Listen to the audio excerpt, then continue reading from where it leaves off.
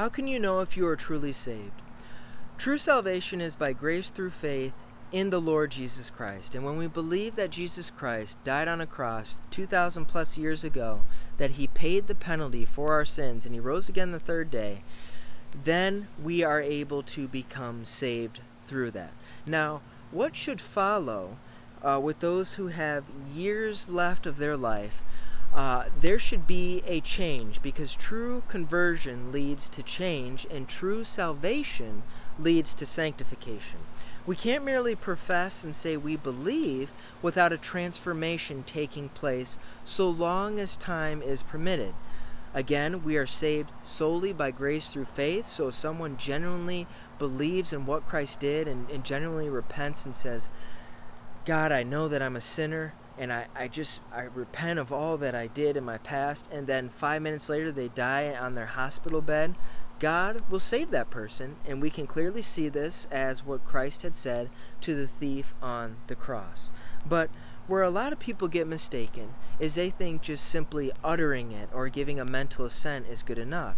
But no, there must be a transformation and a walk of repentance. So how can we know we're saved?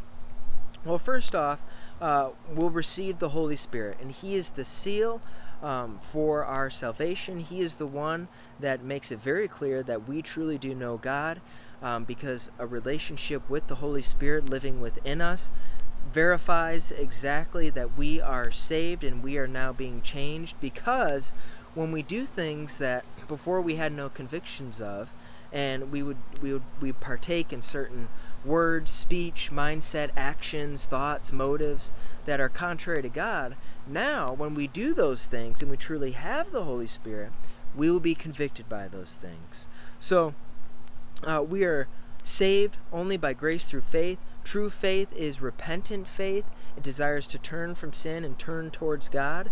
And then also, how can we be sure that we are in fact saved? The Holy Spirit will bear witness that we truly are saved. We'll have a change and a transformation of our desires and our nature.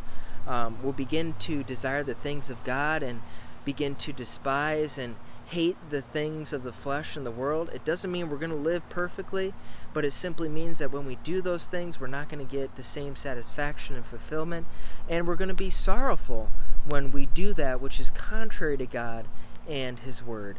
And so through that, we will also not only have the Holy Spirit to bear witness that we are truly saved, but we will be convicted by our sins. And that is how you can know that you are truly saved, by the Holy Spirit, through conviction of sin, and through a transformed lifestyle and a change in character that is seeking God and virtue rather than seeking the things of this world.